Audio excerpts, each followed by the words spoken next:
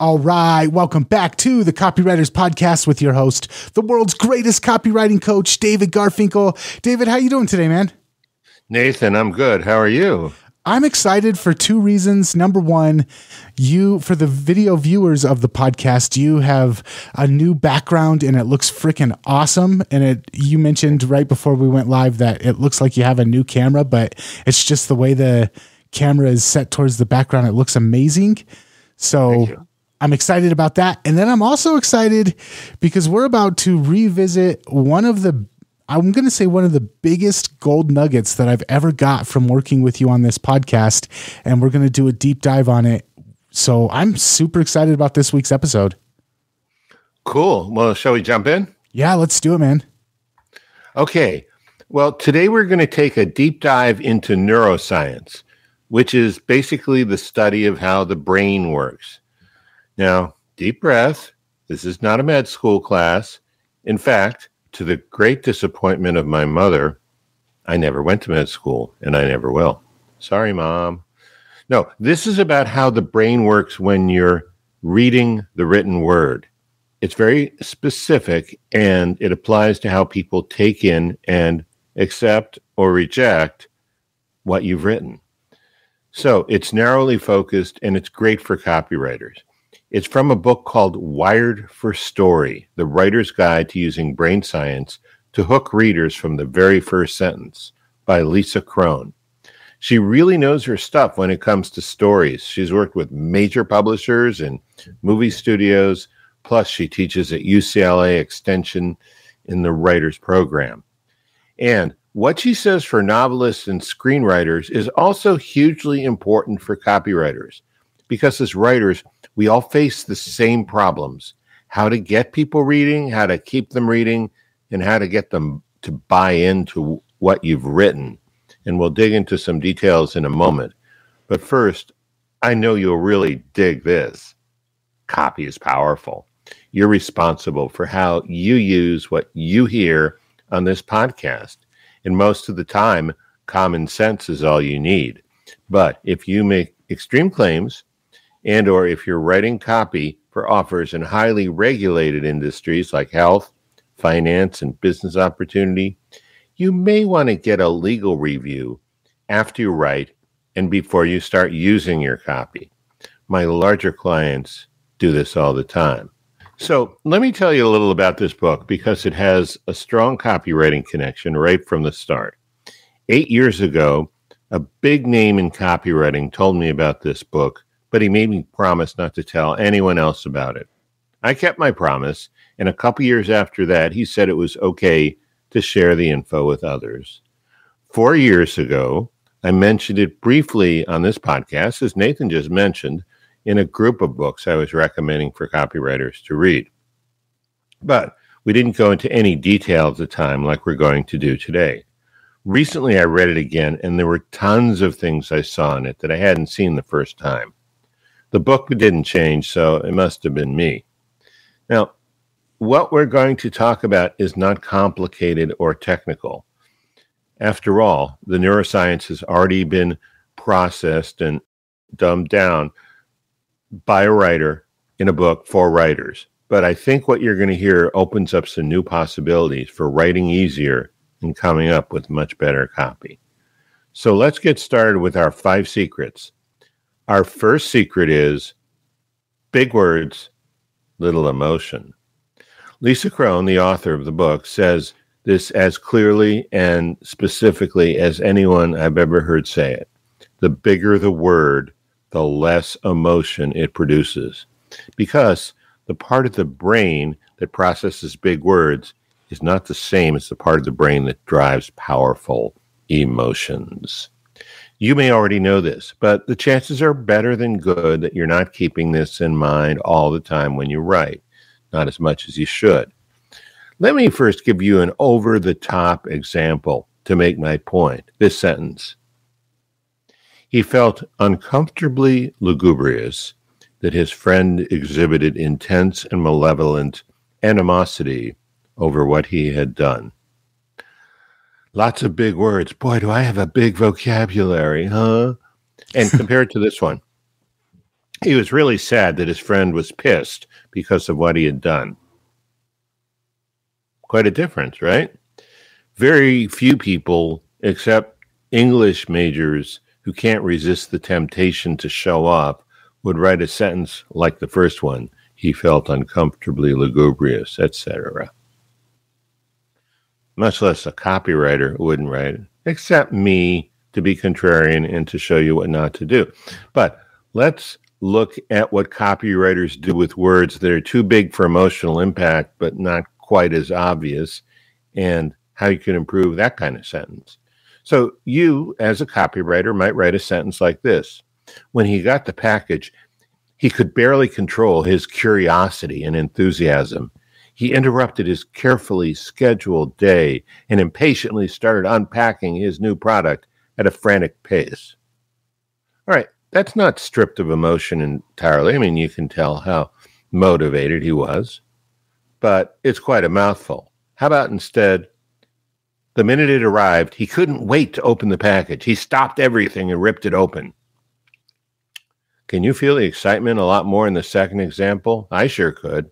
Now, here are a couple of questions you can ask yourself to help you get the best emotional impact from using shorter words. And the point here is not to use the shortest word no matter what.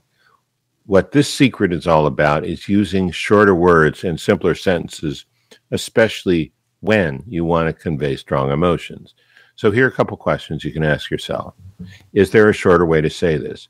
Will the reader get the feeling I'm trying to get across without having to think about it at all? Two other things that I want to add to that. Number one, by making shorter words and shorter sentences to try and get the same point across in a faster way, we're getting people through the sales letter faster and to where we want them faster. And especially in today's age when everybody's got 1,000 different things weighing on their plate or vying for their attention, we want to make sure that we're not wasting their time. The other thing is, I've heard you mention this before, the greased slide effect. Whenever somebody has to stop and think about what a word means, it pulls them out of the copy. It's like a speed bump on the greased slide. And we want to make sure that we're avoiding all of those if we possibly can. Yeah, two great points. Secret number 2, pictures and specifics. The next point is about generalities. By generalities, I don't mean full-on statements. I'm talking about words that convey big picture ideas. Speaking and writing in generalities may be very impressive, but generalities don't work in stories, and they don't work in copy either. Now, careful here, because generalities and broad concepts are seductive. They appeal to the intellectual part of the brain. You may think they will work when they won't work, because when, say, you're trying to get a fiction reader riveted to your story, the generalities fly right over the radar. People understand generalities, but they don't feel them. When you're trying to connect with the prospect and you want them to buy something, generalities almost never work at all. And so what are generalities anyway? So here's an example a lot of us can relate to with generalities weighing it down. Elmer had a long-standing fear of excessive taxation, and this interfered with his business development. An entrepreneur with a few years' experience will instantly understand this. However, especially for copy, being understood is not good enough. Of course, if you're against high taxes and you're into growing businesses, then the sentence probably resonates with you. But it contains generalities, and it won't do a good enough job of stirring emotions. The generalities are excess taxation and business development. So how do you know if something is general or specific? Lisa Cron, the author, has a really simple test. If you can picture it, if you can't picture it, it's general. If you can see it, it's specific. No picture, general. Picture, specific. And that's a pretty simple test, all right. So let's look at the sentence again now. Elmer had a long-standing fear of excessive taxation, and this interfered with his business development. Can you visualize what excessive taxation is?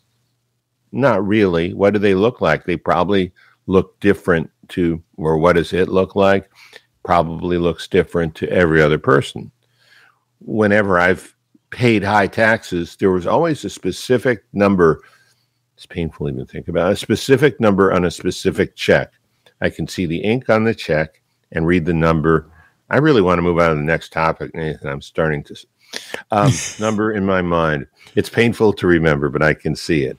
And the same thing for business development. That too is a generality. I don't know what business development looks like. I know what it is, but I can't make a picture of it in my mind. Now, let's take the same thing and make it specific. Elmer had always been afraid of having to pay more than 40 cents in taxes for every dollar he earned. So when he found an easy path to double his business, he froze because the extra 10 cents of taxes he'd have to pay for each new dollar he made. I can see 40 cents. I can see a dollar. I can see doubling a business, and I can see that extra 10 cents. It looks like buckets and buckets and buckets of dimes to me, buckets that Elmer didn't want to give to the government.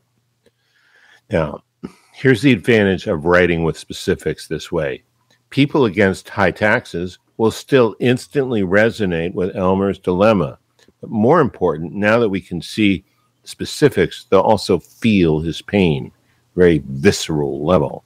And people who didn't think about taxes much before, the way this story is so specific, it may wake them up to a problem they didn't realize they would eventually have as the number of dollars going into their own bank accounts got larger. When you can picture a story in your mind, you can put yourself in the shoes of the person the story is about.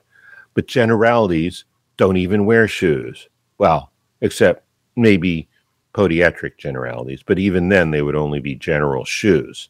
So, good question to ask about stories in reality, or most, even all of your copy is, can the reader picture this without having to do any mental work on their own? If the answer is yes, we're all set. If the answer is no, you've got to rewrite it until the answer is yes. The other thing to think about too is that generalities lose trust. So if it says, we've helped people save a lot of money, I don't know what you mean by a lot of money. So that to you, that might be $3. To me, that doesn't help me at all. Or since January, we've increased businesses' products bottom line. Okay, that's very general. I don't know if that's by 1% or by 18%. So if you're afraid to say the actual number, a lot of times, or if you're afraid to be actually very specific, a lot of times people think that you're using the general term as a weasel word to avoid saying what the actual number is or the actual promise is.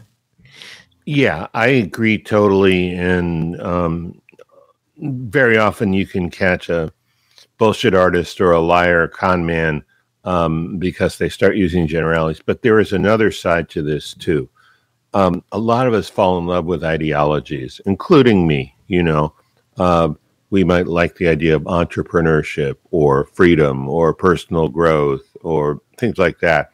And so those things really resonate with us. And we tend to confuse the feeling we have of fascination and fulfillment from exploring those things and talking about them with the more visceral, older parts of the brain reactions of specifics. Do you know what I mean? Yeah, absolutely. Yeah, cool. All right, let's move on to secret number 3, reason why. So students of copywriting know John E. Kennedy came up with the term reason why copywriting, and this has evolved into a very important technique and approach. But there's more to the idea of reason why that neuroscience has uncovered, and it's important to know about this. What Lisa Cron says in the book several times across the book is,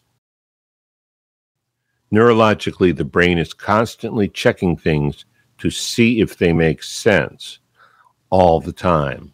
If something doesn't make sense, the brain goes on alert to find out what's going on and if anything's wrong. The reader's brain My brain, your brain, every brain. You might remember Mark Twain's famous quote, "It's no wonder that truth is stranger than fiction. Fiction has to make sense." And he's right. Well, mainly, fiction doesn't have to make sense, but in order to get read, it does. And the same thing is true with copy. Once the reader starts to get confused, they get suspicious. You've probably heard the phrase, "the confused mind does not buy." Now you know the reason why. It's especially important to give a believable and hopefully true reason when you do something unexpected, like offer a discount. If you don't, the reader will make up their own reason. Oh, he's offering a discount because it's not really that good and can't sell it. Or, oh, he's offering a discount because he's desperate for money. When they make up reasons like that, it's not going to help your sales.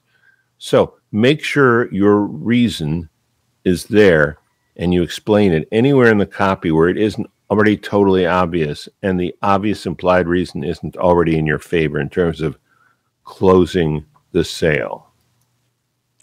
So how does this impact the part of our brain that is like pattern seeking? Because I know a lot of times, especially like conspiracy theories are really hot right now.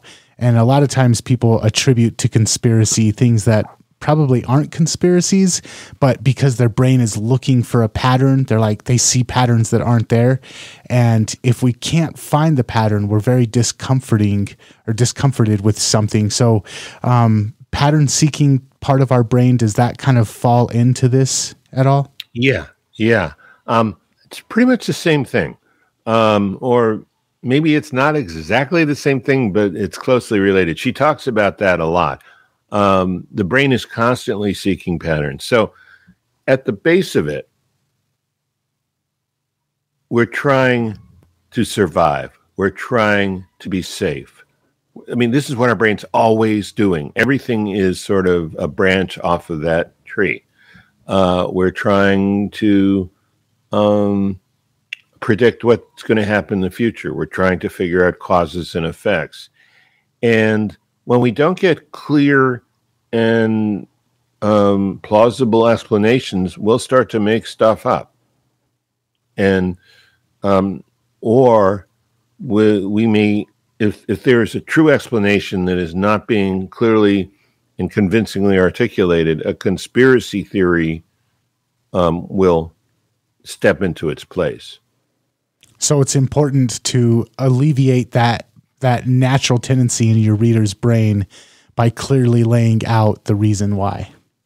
Absolutely. Yes. So let's move on. I got a couple more secrets. These are really good. Details matter, but details can clutter. What does that mean? We were talking about specifics before and how details people can visualize to make a story land with impact. Okay. It would seem that the logical conclusion from that would be more better. That is, the more details, the better. But it ain't necessarily so, warns Lisa Cron. Here's how she describes it. I love this part. Here's how she describes it in Wired for Story. Think of each detail as an egg. The writer keeps tossing them at us, one after another, seemingly unaware of the number of precariously balanced eggs we're asked to hold. When it gets to be one too many, we don't just drop that particular egg. All the eggs go crashing to the ground. So, putting this in practical terms, in 1956, a Harvard psychology professor named George Miller published something in an academic journal called The Magic Number 7 Plus or Minus 2. 7 minus 2 is 5, 7 plus 2 is 9. His main idea was that the brain can only keep between 5 and 9 things in awareness, in conscious awareness at the same time. And university research has since confirmed this idea. And if you think about it, unless you have some really unusual skills or an affliction, this is probably true for you too. When it comes to copy, Therefore, you don't want to flood your reader with details. You want to pick ones that are most relevant and most likely to win your prospect over to becoming a customer. So let's say you're selling a knife sharpener. Here's what you don't want to do. Our knife sharpener is made of tungsten, ceramic, and ABS plastic. You don't have to worry about dull knives, and even if you have high-end knives with a sharpening rod you've never been able to use effectively, you don't have to worry. You can sharpen those knives with our knife sharpener too. It would probably even work on plastic knives, although, to be honest, the shavings would be a mess to clean up, and you really only want to use a plastic knife once anyway. Ever try to cut a tomato with a dull knife? Forget about it. Plus, got any porcelain knives? Because even porcelain knives get sharpened well with this sharpener, and you can use it both at home and in your RV. And cheese! This sharpener is great for cheese knives, but some words to the wise. If you use it for knives that cut really soft, creamy cheeses like brie or camembert, be sure to clean the knife thoroughly before you run it through the sharpener. You don't want a film of cheese coming up the works. Are you kidding? Lots of details, and more than half of them useful, but this is a classic example of too much information and copy detail. Now, excuse me for a second while I go get a slice of goat Gouda. Now, all right, I'll stay here. I'll do that after the show. Let's try again. Our knife sharpener is reliable and easy to use. High-quality materials, including tungsten and ceramic, means it will get your knives very sharp, very fast. No expensive trips to the store to get something else to sharpen your knife for you. The casing is durable ABS plastic, so you can be sure it will last a long time. Now, I'm going to take you guys like behind the scenes a little bit. After I did this exercise, I actually bought the knife sharpener. I was not planning. Oh, no. Yeah, you know, the easiest person to sell, etc. All right. So here are questions you can ask yourself to use this. Number one, did you include all the important details? And two, how many can you take out and still give people enough detail to make them confident in buying what you're selling? One last thing. You can only show the universal through the specific. And this one's a little bit of a brain twister. It's an interesting twist on specifics that reveals the secrets of great characters in movies, hit songs, and blockbuster sales copy. Let's talk universals, not Universal Studios. A universal is something any human being would recognize: fear, love, anticipation. They're feelings everyone has experienced at one time or another, but that doesn't mean they'll work unadorned as they are in copy. In fact, they won't. And this is one of those highly counterintuitive things. You can't convey the universal, these broad swaths of common, deeply meaningful experiences, by talking about the universal. The way that works emotionally in writing is to talk about them through specifics. Now, besides from Lisa Cron, I also learned about this in songwriting. I saw a quote once from Kenny Loggins, which said, "The secret to his songwriting is a personal connection." He said, "I needed to write music that touched my heart, that had something to do with who I am and where I am in my life," he said. And this is the important part.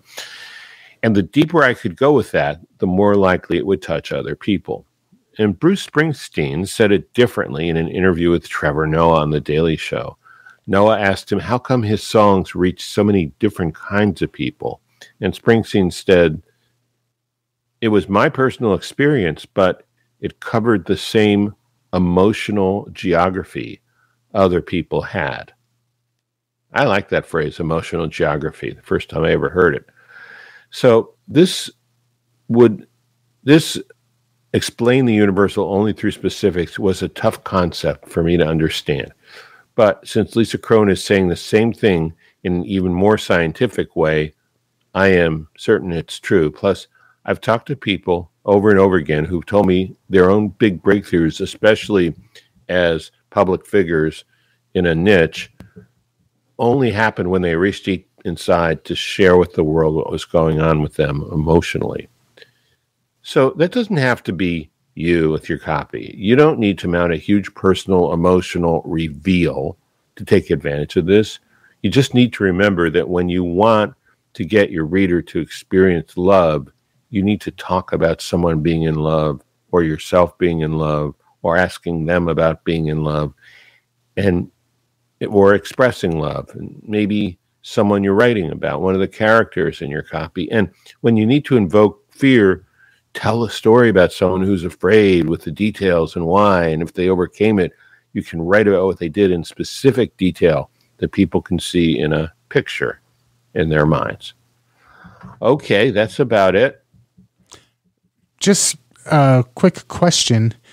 A lot of times writing these emotions, it seems shoehorned or it seems forced.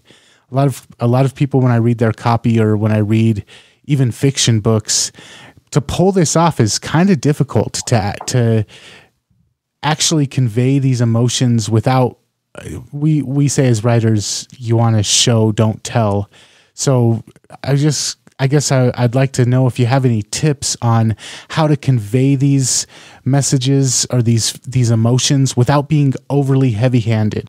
It's not something I have a lot of experience with, but what I do know is you've got to feel it if you want them to feel it. You have to become a bit of a method actor or any other kind of actor in order to be able to convey it. And this is difficult for a lot of people, especially if it's an uncomfortable emotion. But you have to remember what it was like. You have to put yourself mentally in that place. And then you might not want to use the first words that you write down. A lot of people want to, get gold stars, pat themselves on the back because they used emotion. But it's like any other writing. The first thing you write down might not be it. You might need to go back and redo it. Until it comes across as smooth. I think it's one of the hardest things to do well in writing, but it's something, a lot of people say that copywriting is about fear and greed. I think it's about more than that, but I think you need to, be able to convey those things. So I don't have a instant solution as much as I'd like to. I think the thing that I see the most often is someone will say Lisa was scared instead of saying something like Lisa's breath, or Lisa was having trouble breathing and her heart skipped a beat and a chill went down her spine. Or Jim was very excited instead of saying Jim was so filled with anticipation he could barely hold it in. And then when the time came, he almost burst. There's like these little things where I think it takes a while of writing and it takes a while of being able to actually remember how you felt in that situation and the body, what your body was doing and what your mind was going through, rather than just saying Lisa felt like she was in love. It's one of those things that separates. It's one of those little subtle things that separates a writer who can really pull you in emotionally versus a writer who tries to force you into an emotion. Yeah. Now I see what you're getting at. And that's true. That kind of gets back to generalities. I mean, if you use an emotion as a generality, as opposed to talk about the experience of it through behavior, through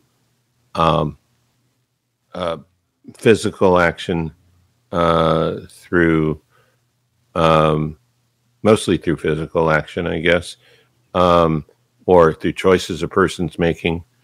One of the things from the book that I really liked is, the body never lies and neither does body language. And often people will lie with their words. So, if you have someone and he says, "I'm not scared," she said, as every bone in her body was shaking, you kind of know what's going on without having to, put it on the nose, as they say in the film. I think that was actually the perfect example to explain what I was trying to get at. David, again, I'm just going to say, when you first mentioned this book 4 years ago, wow, it's been a while that we've been doing this podcast. When you first mentioned this book, it was one of the like golden nuggets. It was one of the things that it was my secret weapon for so many years. And I'm glad that we came back and kind of did a deeper dive on it this week. Yeah, I think you might have taken in more from it at that time than I had.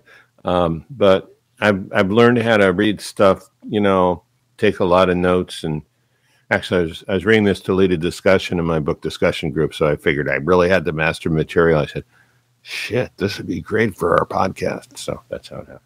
Nice. All right. And if the listener wants to check out more, you can always head over to copywriterspodcast.com. Make sure that you're subscribed on your favorite podcast app. And until next time, we will catch you later. See you later.